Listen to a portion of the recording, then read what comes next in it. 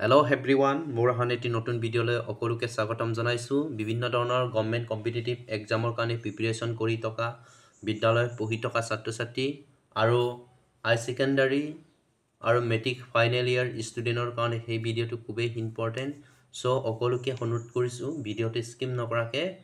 A to Z লাষ্টলৈকে চাব আৰু যদি ভিডিঅ'টো চোৱাৰ পিছত আপোনালোকৰ যেন কিবা এটা উপকাৰ যেন অনুভৱ হয় তেন্তে লাইক, কমেন্ট, শ্বেয়াৰ আৰু সাবস্ক্ৰাইব কৰিবলৈ নাপাহৰিব। এতিয়া হাজিৰ টপিকটো হৈছে আৰ্টিকল। মই আৰ্টিকলৰ ওপৰত ডিসকাস কৰিম, তাৰ পিছত মই কোৱেশ্চন লৈ আনি প্ৰেক্টিছৰ কাৰণে সকলোকে অনুৰোধ জনাইছো গুৰুত্ব সহকাৰে চাব ভিডিঅ'টো। আৰ্টিকল ইয়াত আৰ্টিকলক আমি দুই ধৰণত ভাগ কৰিব পাৰো। এটা হৈছে ইনডেফিনিট, আনটো হৈছে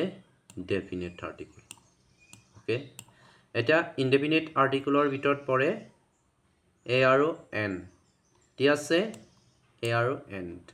এই দুটা ইনডেফিনিট আৰ্টিকল বুলি কোৱা হয়। এতিয়া ডেফিনিট আৰ্টিকল ডি বা দা। আচ্ছা, কোনোবাই এজনে কমেন্ট কৰি জনকচোন যদি এই আমি কেতিয়া দি বুলি কম কেতিয়া দা বুলি কম প্ৰনাউন্সিয়েচনটো। ওকে, ব্ৰেক কাৰণে এটা ব্ৰেক ল'বলগীয়া হ'ল। এতিয়া মই কৈ আছিলোঁ আপোনালোকক এই টি এ চি ডি বুলি ক'ব কেতিয়া, ডি বুলি ক'ব কেতিয়া, দা বুলি ক'ব। মই ইয়াতে আপোনালোকক লিখি দিছোঁ টি এচ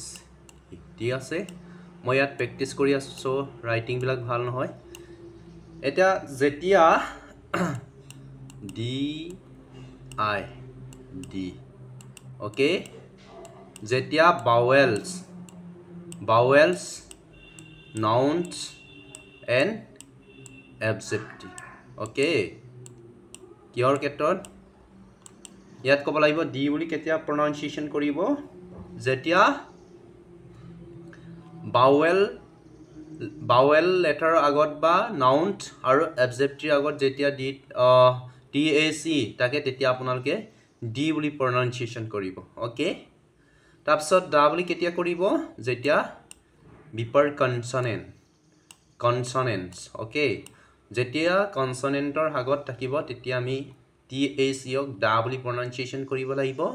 ডি বুলি কেতিয়া কৰিব, যেতিয়া বাৱেল নাউন এণ্ড এডজেক্টিভ আগত তেতিয়া থাকিব তেতিয়া আমি ডি বুলি প্ৰনাউন্সিয়েচন কৰিব। নিশ্চয় চাগে আপোনালোকে ধৰিব পাৰিছে মই কি ক'ব বিচাৰিছোঁ। আমি কেতিয়াবা ডি বুলি কওঁ আৰু কেতিয়াবা দা বুলি কওঁ। এতিয়া মেইন ৰিজনটো হৈছে লেটাৰবিলাকৰ আগত কনসনেন্টৰ আগত থাকিলে দা স্পেলিং কৰিব। সাপোজ ইয়াত মই কৈছোঁ ইয়াত চি আছে ন, চি কনসনেন্ট, চিটো কি হ'ব কনসনেন্ট লেটাৰ। এতিয়া আমি কি বুলি এইটো পঢ়িম, টি এ চিক দা বুলি প্ৰনাউন্সিয়েচন কৰিব লাগিব। কিন্তু আমি অৰেঞ্জড, ওকে, অৰেঞ্জ বুলি লিখিলোঁ ইয়াত অৰেঞ্জড। ওকে, ইয়াত যদি এনেকৈ তাকে কি কৰিব আমি ডি অৰেঞ্জ বুলি প্ৰনাউন্সিয়েচন কৰিব লাগিব। ইয়াত দ্য চইচড। ওকে, নেক্সট আমি এতিয়া মই ইয়াতে আপোনালোকক এটা কথা ক'ব বিচাৰিছোঁ, যিহেতু মই ট্ৰাইবেল মানুহ চ' লেংগুৱেজটোত অলপ প্ৰব্লেম হয়, আপোনালোকে বেয়া নাপাব। এতিয়া আমি আহোঁ ইউজ অফ এ আৰু এন, ইয়াত মই লিখি দিম। ওকে, এতিয়া মই ইয়াতে ইউজৰ এ আৰু এনৰ ইউজৰ বিষয়ে লিখিছোঁ। ইয়াত দুটা টপিক আপোনালোকে মই অসমীয়াতে কৈ দিছোঁ, আপোনালোকে আজি পঢ়ি ল'ব। এ আৰু এনটো ইউজ কৰা হয় কিহৰ ওপৰত, চাউণ্ডৰ ওপৰত বেছ কৰি পেলাই এ আৰু এন ইউজ কৰা হয়। মই ইয়াতে দুটা পইণ্ট লিখিছোঁ। Before A word beginning with a consonant sound A is used. ইয়াত কি কৈছে, যেতিয়া আমাৰ বাক্য বা বাক্যৰ থকা প্ৰথম শব্দৰ বুলি নকয় আৰু শব্দটো যদি কনসনেন্টৰ চাউণ্ড হয়, যদি ৱৰ্ডটো কনসনেন্ট চাউণ্ড হয় তেতিয়াহ'লে আপোনালোকে কি ইউজ কৰিব লাগিব, এ ইউজ কৰিব লাগিব। ঠিক আছে, কনসনেন্ট চাউণ্ড আপোনালোকে জানে কনসনেন্ট কেইটা আছে, 21। ওকে, কনসনেন্টস এতিয়া কনসনেন্ট বুলি কওঁতে আমি এটা কথা মনত ৰাখিব এ ই আই ও ইউ এই পাঁচটা কৰক বাদ দি যিমানখিনি লেটাৰ থাকি গ'ল বা বৰ্ণ এইখিনি কি বুলি কোৱা হয় কনসনেন্ট এই পাঁচটাক আমি কি বুলি কোৱা হয় ভাৱেলছ ওকে এতিয়া 21টা কনসনেন্ট আছে আমাৰ তাৰ পিছত ভাৱেল কেইটা আছে পাঁচটা আছে যেতিয়া এই কনসনেন্ট সাউন্ড হ'ব তেতিয়া আপোনালোকে কি ইউজ কৰিব লাগিব এ ইউজ কৰিব লাগিব মই অকমান কৈ দিছো কনসনেন্ট মানে বি টো হ'ব সি হ'ব ডি হ'ব ই টো ই নহয় কিয় ই টো কি হ'ব ভাৱেল ই এফ এনেকে ঠিক আছে মই কৈছো এই কাৰণে এই আখৰ কেইটাৰ বাদে যিমান থাকি গ'ল এই সকলোখিনি কনসনেন্ট বুলি ধৰা হয় নেক্সট পইণ্টত before a word beginning with a vowel sound n is used okay যেতিয়া ভাৱেলৰ সাউন্ড হ'ব তেতিয়া আমি কি ব্যৱহাৰ কৰো n ব্যৱহাৰ কৰিব লাগিব ইয়াতে এটা মই গুৰুত্বপূৰ্ণ এটা কথা কৈছো আপোনালোকক আমি যেতিয়া বিদ্যালয়ত পঢ়ি আছিলো স্যাৰ বাইদেউৱে দেখাইছিলে কনসনেন্টৰ আগত এ ব্যৱহাৰ কৰিব লাগে আৰু ভাৱেলৰ আগত n ব্যৱহাৰ কৰিব লাগে একচুয়ালি কথাবোৰ তেনেকুৱা নহয় অলপ আমি যদি গভীৰভাৱে কথাবোৰ ডিসকাস কৰো বা ভাবি চাও এটো অলপ এই কথাবিলাক একসেপ্ট কৰিবলৈ মানে অলপ টান হয় যেটো আমাৰ অ্যাকৰ্ডিং টু গ্ৰামাৰ ৰুল কি হয় সাউন্ডৰ ওপৰতে বেস কৰি পেলাই হিকিনি দিয়া হৈছিল মই ইয়াতে আপোনালোকক অলপ ডিটেইলছ কে বুজাবৰ কাৰণে মই কেইটামান কোৱেশ্চন লৈছো কেট এতিয়া মই ইয়াত খালি ৰাখিছো ইয়াত মই ব্যৱহাৰ কৰিম কেট খেট এটা সকচন এ সি আকৰটো কি হ'ব কেট কে কেট বুলি কওঁতে আপুনি কে ওৱৰ্ডটো আছে নাই কেট কেট খেট খে এতিয়া আপুনি সকচন কে আকৰটো কি হ'ব ঠিক আছে কেট বুলি যে কওঁ কেট নরমালি ভাবিছক কেট বুলি কওঁতে খ বুলি ভাবি লকচোন খেট বুলি ঠিক আছে সিএটি খেট মই ইয়াতে আপোনালোকক অলপ বিতংকে কৈছো কেট বুলি কওঁতে সি বুলি নাভাবি খ বুলি ভাবিছক খে খেট কেট ক আছে নে ক অহাৰ লগে লগে কে প্ৰনাউন্সিয়েশন কৰো এই কেট ওৱৰ্ডটো পঢ়িবলৈ যাওঁতে আমি কি প্ৰনাউন্সিয়েশন কৰিছো কে বা সি সিটো কেও হয় সো হয় ওকে এতিয়া কি হ'ব কেট ওকে ইয়াতে মই এটা কৈছো সি এ যেতিয়া এ লগত বা অ লগত তাকে তেতিয়া সি আকৰটো অদাই ক উচ্চাৰণ হয় ঠিক আছে অসমীয়া যে আমি লিখো খ উচ্চাৰণ হয় ওকে এতিয়া কেট উচ্চাৰণ কৰোতে আমি খ উচ্চাৰণ কৰিছো এই কাৰণে ইয়াত কি বহিব এ আৰ্টিকল বহিব কেট বুলি কওঁতে খ কে হৈছে কনসনেন্ট সাউন্ড হৈছে এই কাৰণে ইয়াত আমি কি ব্যৱহাৰ কৰিছো এ ব্যৱহাৰ কৰিম এতিয়া ডগ কি হ'ব এইটো ডগ হয়নে এটা কি ডগ এইটো কি লেটাৰ এইটো ডি টু কনসনেন্ট এই কাৰণে ইয়াতো কি হ'ব a dog okay pencil pay যাওঁতে কি উচ্চাৰণ কৰিছো বৰ্তমান পি সাউন্ড হৈছে পি তো হৈছে কনসনেন্ট সাউন্ড পেন্সিল কি হ'ব ইয়াত এ ওকে এতিয়া অৰেঞ্জ এটা কি লেটাৰ এইটো অৰেঞ্জ টু ও সাউন্ড হৈছে অৰেঞ্জ বুলি যাওঁতে অৰেঞ্জ ঠিক আছে ও সাউন্ড হৈছে নে ও এটো কি হৈছে ও টু কি হয় ভাৱেল হয় এই কাৰণে ইয়াত কি হ'ব ও সাউন্ড হৈছে ইয়াত কি ব্যৱহাৰ কৰিম আমি এন ব্যৱহাৰ কৰিম ঠিক আছে অৰেঞ্জ ওকে এপল এতিয়া কি আপোনালোকে কয় কি আমি প্ৰায় কওঁ আপেল বুলি একচুয়ালি আপেল নহয় এপল ইয়াত সকচন এপল বুলি কওঁতে এ উচ্চাৰণ হৈছে নে এটো কি হয় ভাৱেল হয় এপল এই কাৰণে ইয়াত কি ব্যৱহাৰ কৰা হ'ব এন ওকে এপল ঠিক আছে এপল বুলি কওঁতে কি হৈছে এপল বুলি কওঁতে কি হৈছে এ সাউন্ড হৈছে মানে এটো হৈছে কি হয় ভাৱেল হয় এই কাৰণে ইয়াত কি ব্যৱহাৰ কৰিছো এন্ড ওকে নাও এনিমেল বুলি কওঁতে এ হৈছে এনিমেল ইয়াত মই লিখি দিছো এ ওকে এ হৈছে নে প্ৰথম আমি সাউন্ডটো কি সাউন্ড প্ৰনাউন্সিয়েশন কৰিছো এটো হৈছে ভাৱেল এটো কি হয় ভাৱেল এ মানে ভাৱেল সাউন্ড হৈছে এই কাৰণে কি ইয়াত ভাবি নলব প্ৰথম শব্দটোৰ প্ৰথম আখৰটোত সৰি বাৱেল থকাৰ কাৰণে এন ব্যৱহাৰ কৰিছোঁ বুলি নকওঁ ইয়াত কি হৈছে বাৱেল থাকক নাথাকক এইটো প্ৰশ্ন নাই কি হ'ব সাউণ্ডৰ ওপৰত অনলি সাউণ্ডৰ ওপৰত আমি বেছ কৰিব লাগিব এ এনিমেল বুলি কওঁতে এটো আগত আহিছে ইয়াত কি হৈছে সৰি বাৱেল সাউণ্ড হৈছে এই কাৰণে ইয়াত কি ব্যৱহাৰ কৰিম আমি এন এনিমেল ওকে নাও ইয়াতো 1 ওকে এতিয়া ইয়াত আহিলে ওয়ান্স আপোনালোকে এটা কথা জানিব যেতিয়া বাৱেল আকৰিবিলাক বাৱেল হলেও বাৱেল আকৰিবিলাক ওয়া নিচিনা উচ্চাৰণ হয় অসমীয়াত যে ওয়া কি নিচিনা ওয়া ওকে ওয়া যেতিয়া আমাৰ বাৱেল আকৰবোৰ ওয়া নিচিনা উচ্চাৰণ ওয়া ওয়ান ইয়াত কৈছে ওয়া হয়নে ওয়া আকৰটো কি উচ্চাৰণ হৈছে ওয়া মানে ওয়া উচ্চাৰণ হয় ওয়া এই আকৰটো মনত ৰাখিব ওৱান বুলি কওঁতে ওৱান ন এতিয়া কি হ'ব এন ওৱান হ'লনে যেতিয়া বাৱেল আখৰ এইবিলাক প্ৰথমত থাকি ওৱা উচ্চাৰণ হয় বিশেষকৈ অ আখৰৰ ক্ষেত্ৰত হয় অ আখৰটোৱে প্ৰায় ওৱা প্ৰথমত থাকিলে ওৱা উচ্চাৰণ হয় তেতিয়া আমি কি ব্যৱহাৰ কৰিব লাগিব এ ব্যৱহাৰ কৰিব লাগিব এন নহয় দেই মনত ৰাখিব যেতিয়া বাৱেল লেটাৰ বিলাক শব্দৰ প্ৰথমত থাকি পেলাই ওৱা প্ৰনাউন্সিয়েচন হয় ওৱা আকৌ মই লিখি দিছো ইয়াত ওৱা ওকে ওৱা যদি প্ৰনাউন্সিয়েচন হয় ওৱা প্ৰনাউন্সিয়েচন হলে এ বহে ঠিক আছে ইয়াত বহি নিদিব বোলে অ আকৰটো বাৱেল কাৰণে এন বহাই নিদিব এটো ৰং হ'ব কি কৰিব যেতিয়া অ আকৰটো ওৱা উচ্চাৰণ হ'ব তেতিয়া কি ব্যৱহাৰ কৰিব লাগিব এ এটা আমি নেক্সট পইণ্ট ইউনিয়ন আকৌ এটা আছে যেতিয়া আমাৰ বাৱেল আকৰবোৰ ইউ ওকে ইউ নিচিনা প্ৰনাউন্সিয়েচন হ'ব ইউ শব্দৰ প্ৰথমত বাৱেল আকৰ যদি থাকে আৰু এই বাৱেল আকৰটোৰ প্ৰনাউন্সিয়েচনটো যদি ইউ হয় ইউ ইয়াত মই লিখি দিছো ইউ নিচিনা প্ৰনাউন্সিয়েচন হলে তেতিয়া কি ব্যৱহাৰ কৰিব লাগিব এ ব্যৱহাৰ কৰিব লাগিব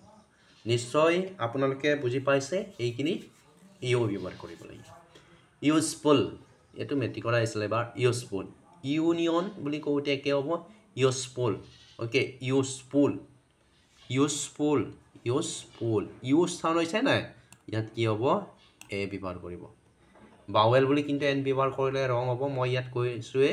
ইউ প্ৰনাউন্সিয়েচন হলে এ ইউজ কৰিব লাগিব ওকে এটা এব্ৰিভিয়েচনৰ ক্ষেত্ৰত কি বহে এব্ৰিভিয়েচনৰ ক্ষেত্ৰত বুলি নহয় কিছুমান এব্ৰিভিয়েচনৰ আগত এ বহে কিছুমানৰ আগত এন বহে এতিয়া আমি চাম এমএলএ এতিয়া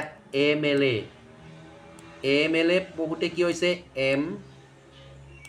এতিয়া এমএলএ উচ্চাৰণটো এম টো উচ্চাৰণ কৰিব চাওঁতে এম এ সাউণ্ড হৈছে না এম এল এ এমএলএ সৰি এমএলএ এম এল এ এতিয়া এম উচ্চাৰণ কৰিছে এ সাউণ্ড আহিছে না এম আপোনালোকে কওকচোন প্ৰনাউন্সিয়েচন কৰকচোন এম বুলি কওঁতে কি হৈছে এ সাউণ্ড আহিছে এই কাৰণে ইয়াৰ আগত কি ব্যৱহাৰ কৰা হ'ব এন ওকে কি ব্যৱহাৰ কৰিম আমি এন্ড ওকে এনসিসি এটো খুব মেট্ৰিকত আহি থাকে এন বুলি কওঁতে এন আকৰটো আমি প্ৰনাউন্সিয়েচন কৰিব যাওঁতে কি কৰিছো এন বুলি কওঁতে কি হৈছে এন এ সাউণ্ড হৈছে নাই এই কাৰণে ইয়াৰ আগতো কি হ'ব এন ব্যৱহাৰ কৰা হ'ব সম্পূৰ্ণ মই আপোনালোকক কৈছো সাউণ্ডৰ ওপৰত বেছ কৰি পেলাই দিব এন ইয়াত কিন্তু প্ৰথম আকৰটো কনসনেন্ট হয়নে কিন্তু সাউণ্ডটো কি হৈছে বাৱেল হৈছে সাউণ্ডটো বাৱেল হৈছে এন বুলি কওঁতে এই আকৰটোই প্ৰথম উচ্চাৰণ হৈছে এই কাৰণে কি ব্যৱহাৰ কৰিব লাগিব ইয়াত এন এতিয়া ইয়াত বিএ ওকে বিএ এতিয়া বি আকৰটো আমি প্ৰনাউন্সিয়েচন কৰিম বি আকৰ বি ওকে এতিয়া বি বুলি প্ৰনাউন্সিয়েচন কৰোঁতে কি হৈছে প্ৰথম কি প্ৰনাউন্সিয়েচন হৈছে বি টো বাৱেল নে কনসনেন্ট বুলি ক'লে আপোনালোকে ক'ব কি হ'ব বাৱেল এতিয়া কি হ'ব ইয়াত এ হ'ব ঠিক আছে এতিয়া বুজি পাই এইটো এটা এব্ৰিভিয়েচন বেচেলাৰ অফ আৰ্টছ হয়নে এব্ৰিভিয়েশ্যন হ'ল বুলিয়ে যে এ বহিব এন বহিব তাত তেনেকুৱা ধৰণৰ কোনো কথা নাই আমি অনলি ডিপেন্ড কৰিব লাগিব কিহৰ ওপৰত সাউন্ড কি কৰিছে ভাৱেল হৈছে নে কনসনেন্ট হৈছে ওকে আপোনালোকে নিশ্চয় বুজি পাইছে এইখিনি কথা সাউন্ডৰ ওপৰত বেছ কৰি পেলাই এ আৰু এন ব্যৱহাৰ কৰিব লাগে মই কমবাৰ ৰিপিট কৰি দিছো কনসনেন্ট সাউন্ড হলে এ ব্যৱহাৰ কৰিব লাগিব ভাৱেল সাউন্ড হলে এন ব্যৱহাৰ কৰিব লাগিব আৰু এব্ৰিভিয়েশ্যন M L A N C C DC আগত কি বহিব আপোনালোকে জনাব দেই ডিসি ইয়াত ডিসি আগত কি বহিব আপোনালোকে কমেন্ট কৰি জনাব কমেন্টত মোক জনাব ডিসিৰ আগত কি বহিব ওকে এতিয়া আমাৰ হাইলে ইয়াত মই অকমান লিখাত ডিটিপি কৰতে অলপ ভুল কৰিলো ইয়াত ডি ইউজেস চাইল আমাৰ D okay use of D হ'ব লাগিছিলে মই ইয়াতে লিখি দিছো ডি ব্যৱহাৰ ডি আৰ্টিকল ডি বা দা মই ক'লোৱে ডি কেতিয়া প্ৰনাউন্সিয়েচন কৰিব লাগিব কেতিয়া দা প্ৰনাউন্সিয়েচন এটা ডেফিনিট আৰ্টিকল ডি বা দা ওকে এতিয়া আইলে তো mountain range river ocean unique things ইয়াত কৈছে পৰ্বত নদী আগৰ মহাগৰ আৰু ইউনিক মানে কি এটা যিবিলাক বস্তু আনকমন মানে এনেকুৱা ভাবি লওক আপুনি যিবিলাক বস্তু পৃথিৱীত মাত্ৰ এটা আছে এইবিলাক বস্তু নামৰ আগত কি ব্যৱহাৰ কৰা হয় দা ব্যৱহাৰ কৰে এতিয়া মই চাইছো মাউন্টেন ৰেঞ্জেছ এতিয়া হিমালয় কি আছে এতিয়া হিমালয়টো হৈছে পৰ্বতমালা ঠিক আছে হিমালয় মাউন্টেন ৰেঞ্জেছ মানে পৰ্বতমালা হিমালয় এতিয়া মই লিখিম ইয়াত হিমালয় কি হৈছে পৰ্বতমালা কি ব্যৱহাৰ কৰিব এতিয়া আপোনালোকে কওকচোন এইটো দা বুলি প্ৰনাউন্সিয়েচন কৰিম নে ডি বুলি প্ৰনাউন্সিয়েচন কৰিম এতিয়া আমাৰ যেহেতু প্ৰথম লেটাৰটো ইয়াত কি হয় এই ৱৰ্ডৰ হিমালয়ৰ প্ৰথম লেটাৰটো কি হয় কনসনেন্ট হয় এতিয়া আমাৰ কি হ'ব দা হিমালয়া এতিয়া আইলে আৰাৱলীটো হৈছে ভাৰতৰ আটাইতকৈ পুৰণি পৰ্বতমালা এটো খুব এক্সাম বিলাকতো আহে ইয়াতো হ'ব দা ঠিক আছে নিশ্চয় আপোনালোকে বুজি পাইছে পৰ্বতমালা হেন্দিছ আপোনালোকে নিশ্চয় হেন্দিছ মাউন্টেন্স ইয়াৰ আগতো কি হ'ব কি ব্যৱহাৰ কৰা হ'ব দা ব্যৱহাৰ কৰা হ'ব ওকে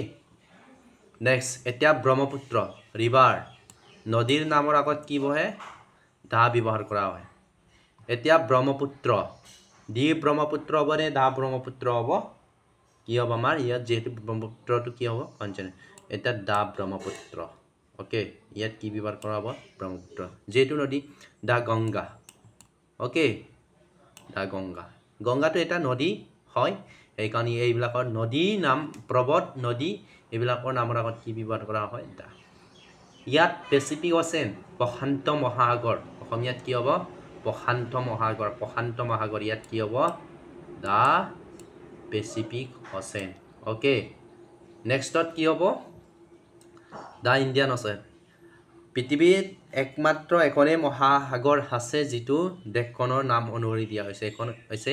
ভাৰত মহাসাগৰ বা ইণ্ডিয়ান অচেন ইয়াতো কি হ'ব ডি হ'ব নে দা হ'ব ডি ইণ্ডিয়ান ওকে এতিয়া দা সাবৰমতী সুবনশিৰি ইয়েছ আমাৰ ওচৰতে বহি থকা হয়নে সুবনশিৰি নদী এতিয়া ব্ৰহ্মপুত্ৰৰ আটাইতকৈ ডাঙৰ উপনৈখনৰ নাম কি বুলি ক'লে আপোনালোকে জানিব সুবনশিৰিখন হৈছে উত্তৰ পাৰে হওক দক্ষিণ পাৰে হওক আমাৰ ব্ৰহ্মপুত্ৰৰ আটাইতকৈ ডাঙৰ উপনৈ এইটো সুবনশিৰিটো ব্ৰহ্মপুত্ৰ উত্তৰ ভাৰত উপনৈ মনত ৰাখিব এতিয়া মাউণ্ট এভাৰেষ্ট ইয়াত কি বহিব আপোনালোকে জনাব সেইটো পৰ্বতমালা নহয় এইটো পিক ইয়াৰ আগত কি নবহে কি ব্যৱহাৰ নহয় ডি আৰ্টিকল ব্যৱহাৰ কৰা নহয় এইটো মনত ৰাখিব মাউণ্ট এভাৰেষ্টৰ আগত কি নহয় ডি আৰ্টিকল ব্যৱহাৰ কৰা নহয় ঠিক আছে ইয়াত মই কৈছো মাউন্টেন ৰেঞ্জ পৰ্বতমালাৰ ক্ষেত্ৰত এইটো পিক মানে এটা জোঙা সংকট এতিয়া এইটো কি নহয় ব্যৱহাৰ কৰা নহয় ইয়াত কি ব্যৱহাৰ কৰিব লাগিব এ ইউজ কৰিব লাগিব হ'ব বুজি পাইছে নহয় অকলোৱে এতিয়া আইলে স্কাই পৃথিৱীত যিবিলাক বস্তু এটা আছে স্কাই আকাশ কেইখন আছে আকাশ কেইখন আছে এখন দা ব্যৱহাৰ কৰা হ'ব দা স্কাই যিবিলাক পৃথিৱীত বস্তু দা মুন হয়নে চন্দ্ৰ পৃথিৱীত এটাই আছে তাৰপিছত নেক্সট আইলা সান সান সানৰ আগত কি বহিব সান সূৰ্য সূৰ্য পৃথিৱীত কেইটা আছে এটাই হ'ব তেতিয়াও কি ব্যৱহাৰ কৰা হ'ব দা ওকে আপোনালোকে নিশ্চয় বুজি পাইছে আৰু এখন মই লিখিম EARTH পৃথিৱী কেইখন আছে এখনে ইয়াতো কি হ'ব দা বা ডি উচ্চাৰণ কৰিব লাগিব ইয়াত তাৰপিছত ওয়াৰ্ল্ড বিশ্ব কেইখন আছে ওয়াৰ্ল্ড ওয়াৰ্ল্ডৰ আগত কি ব্যৱহাৰ কৰা হ'ব কমেন্টত কমেন্ট কৰি জনাব ইয়াত ওয়াৰ্ল্ডৰ আগত কি ব্যৱহাৰ কৰা হয় নেক্সট এতিয়া কাউন্ট্ৰি নেম ইউনিয়নস ইউনাইটেডস ৰিপাব্লিকস কিংডম এই শব্দ চাৰিটা যিকোনো দেশৰ নামৰ লগত যদি থাকে তেতিয়াহলে আপোনালোকে ইয়াত কি ব্যৱহাৰ কৰিব ইউনিয়ন থাকিলে ইয়াত কি দিব লাগিব দা ইউনাইটেড থাকিলে দিব লাগিব রিপাব্লিক আৰু কিংডম থাকিলে কি ব্যৱহাৰ কৰিব লাগিব ডি আৰ্টিকল ব্যৱহাৰ কৰিব লাগিব এতিয়া ৰিপাব্লিক আছে এৰিছ ৰিপাব্লিক তেতিয়া আপুনি ইয়াত কি কৰিব লাগিব ডি এটাই মনত ৰাখিব ইউনিয়ন ইউনাইটেড ৰিপাব্লিক কিংডম এই শব্দ চাৰিটাৰ যদি কোনো এখন দেশৰ নামৰ লগত থাকে তেতিয়াহলে আপোনালোকে কি ব্যৱহাৰ কৰিব দা ইউজ কৰিব তাৰপিছত আহিলে ইউনাইটেড ষ্টেট অফ আমেৰিকা ইয়াত কি আছে ইউনাইটেড আছে হয়নে নহয় এই কাৰণ ইয়াত কি হ'ব ডি কিন্তু আমাৰ ইণ্ডিয়া হয়নে নহয় ইণ্ডিয়া আগত কি বহিব ডি বহিবনে নবহে ঠিক আছে কিয় ইণ্ডিয়া আগত ইউনিয়ন বা ইউনাইটেড রিপাব্লিক কিংডম এই কেইটা শব্দৰ ভিতৰত কোনো এটা শব্দৰ লগত নাই ওকে পইণ্ট নাম্বাৰ 3 এতিয়া point number 4 direction religion book news paper okay direction মানে কি দিক ডাইৰেকশন আমাৰ কেইটা আছে কওকচোন এটো হ'ব নৰ্থ সাউথ ওয়েস্ট ইষ্ট কোনোবাই ক'ব পাৰিব আমাৰ নৰ্থ ইষ্টখন ক'ত আছে ইয়াত আছে এইখন নৰ্থ ইষ্ট নৰ্থ আৰু ইষ্টৰ মাজত আছে ওকে এটো নৰ্থ ইষ্ট হ'ব ঠিক আছে আৰু মই ইয়াতে আপোনালোকক কৈছো আটাইতকৈ পূবত টকা ভাৰতৰ আটাইতকৈ পূব দিশত টকা ৰাজ্যখনৰ নাম কি বুলি ক'লে অসম নকব দেই অৰুণাচল হয় AP কম্পিটিটিভ এক্সাম বিলাকত আহে মনত ৰাখিব AP এটো ডং ডিস্ট্ৰিক্ট বুলি আছে অৰুণাচলৰ এইখনতে উত্তৰ পূবৰ প্ৰথমতে পৰে এতিয়া ডাইৰেকশন নৰ্থ মই কলোৱে আমাৰ দিক চাৰিটা আছে এইকেইটা আগত কি বহিব আমি ডি ব্যৱহাৰ কৰিম ইয়াত নৰ্থ এটো ডাইৰেকশনৰ নাম দা নৰ্থ ওকে ইয়াতো কি ব্যৱহাৰ কৰা হ'ব দা সাউথ ওকে ইয়াতো দা নেক্সটৰ আহিব ৰামায়ণ এতিয়া ৰামায়ণ কোন কি হ'ব ৰিলিজিয়ন বুক গ্ৰন্থ বিখ্যাত গ্ৰন্থ হয়নে নহয় ইয়াৰ আগত কি হ'ব দা ৰামায়ণ কোনে লিখিছিলে কমেন্টত জনাব ৰামায়ণ কোনে লিখিছিলে তাৰপিছত নিউজ এটা গীতা এইকোনো এটা গ্ৰন্থ ফেমাস বুক ধা ব্যৱহাৰ কৰিব এটা বাতৰি কাকত নিউজ পেপাৰ ঠিক আছে নিউজ পেপাৰ আগত কি হ'ব নিউজ পেপাৰৰ আগত কি হ'ব দি আসাম ট্ৰিবিউন দা হিন্দু এইবিলাক হয়নে আৰু আছে আমাৰ অসমতে বহুকেইখন বাতৰি কাকত আছে যেনে প্ৰতিদিন আমাৰ অসম এইবিলাক বাতৰি কাকতৰ নামৰ আগত কি ব্যৱহাৰ কৰা হয় দি ব্যৱহাৰ কৰা বাইবেল ঠিক আছে বাইবেলৰ আগত কি বহিব তেতিয়া কি হ'ব দা কুৰাণ কি বহিব দা ঠিক আছে এনেকুৱা ধৰ্মগ্ৰন্থ বা বিখ্যাত গ্ৰন্থ নামৰ আগত কি ব্যৱহাৰ কৰা হয় দা ব্যৱহাৰ কৰা হয় হ'ব তাৰপিছত আহিলে musical ইনস্ট্ৰুমেন্ট সুপাৰলেটিভ degree historical মনুমেন্টছ and political party এটা মিউজিক্যাল ইনস্ট্ৰুমেন্ট মানে আপোনালোকে বাদ্যযন্ত্ৰ নাম এটো ভুল হৈ আছে দেই ইনস্ট্ৰুমেন্ট এটো ভুল হ'ল ইনস্ট্ৰুমেন্টছটো ঠিক আছে তাৰপিছত সুপাৰলেটিভ ডিগ্ৰী আমি সুপাৰলেটিভ ডিগ্ৰী বুলি কওঁতে সবচে ভাল আৰু বেষ্ট আটাইতকৈ ভাল আৰু সাপোজ এখন ক্লাছৰুম এটো হৈছে ক্লাছৰুম এই ক্লাছৰুমত 22 জন ছাত্ৰ ছাত্ৰী আছে 22 জনৰ ভিতৰত আটাইতকৈ বেছি কোন ভাল ৰাম ৰাম আটাইতকৈ ভাল ছাত্ৰ হয় ইয়াত যিমান 22 জন ছাত্ৰ যিমান আছে ৰামে আটাইতকৈ ভাল এইটো হৈছে কি ডিগ্ৰী সুপাৰলেটিভ ডিগ্ৰী মানে আটাইতকৈ ভাল সাপোজ আমাৰ বিদ্যালয়ত ৰামে আটাইতকৈ ভাল লৰা ঠিক আছে গুড বয় মানে বেষ্ট বয় হ'ব আৰু গুড বেটাৰ এনেকুৱা আছিলে নহয় আমি এইবিলাক জানিব লাগে আমি এইখিনি ডিগ্ৰী পঢ়াওঁতে আমি এইটো ডিসকাস কৰিম আমি ইমান বিতংকে নাযাওঁ মই ইয়াত এটা ট্ৰিক দি দিম আপোনালোকক কেনেকৈ ধৰিব পাৰিব এইটো সুপাৰলেটিভ ডিগ্ৰী কুৱেশ্যন বুলি বা সেন্টেন্স বুলি এতিয়া হিষ্টৰিকেল মনুমেন্টছ পলিটিক্যাল পাৰ্টি এতিয়া চাওকচোন কংগ্ৰেছ হয়নে কংগ্ৰেছটো কি পাৰ্টি পলিটিক্যাল পাৰ্টি কংগ্ৰেছটো হৈছে পলিটিক্যাল পাৰ্টি তেতিয়া ইয়াৰ আগত কি ব্যৱহাৰ কৰা হ'ব ডাক কংগ্ৰেছ বিজেপি ভাৰতীয় জনতা পাৰ্টি এতিয়া ইয়াৰ আগত এতিয়া এটা কথা দেই বিজেপি ইয়াৰ এব্ৰিভিয়েশ্যন হয় বি এই বুলি এ বহাই নিদিব আকৌ এইটো হৈছে বিজেপি যে নেম অফ পলিটিক্যাল পাৰ্টিৰ নাম সো ইয়াত দি ব্যৱহাৰ কৰিব লাগিব ওকে নেক্সট প্লুইট আপোনালোকে এতিয়া বিহু বতন নিশ্চয় জানে বাহি ইয়াৰ আগতে কি হ'ব বাদ্যযন্ত্ৰৰ নাম মিউজিকেল ইনস্ট্ৰুমেন্টৰ আগত কি ব্যৱহাৰ কৰা হয় দা ব্যৱহাৰ কৰা হয় নেক্সট গিটাৰ ইয়াতো কি হ'ব দা ওকে নেক্সট আছে তাজমহল বিখ্যাত হিষ্টৰিকেল মনুমেন্টছ হয়নে বিখ্যাত ঠাই হল এইবিলাকৰ কোৱা হয় এইবিলাকৰ আগত কি ব্যৱহাৰ কৰা হয় দা তাজমহল ক'ত আছে কমেন্টত কমেন্ট কৰি জনাব শিৱদল তো গৈছেনে আপোনালোকে তাৰপিছত ওকে এইখিনি মই ক'লো বিখ্যাত প্লেচ শিৱদল এনেকুৱা লালকিল্লা সেইবিলাকৰ আগত কি ব্যৱহাৰ কৰা হ'ব দা ইউজ কৰা হ'ব অগ্নিগড় এনেকৈ অসমত আছে যে অগ্নিগড় তাৰপিছত কামাখ্যা মন্দিৰ দা কামাখ্যা হ'ব ঠিক আছে কামাখ্যা ঠিক আছে এইবিলাকক historical monument place Kamakhya temple এইবিলাকৰ আগত কি হ'ব ডি ব্যৱহাৰ কৰা হ'ব এটা চাওক দিস ইজ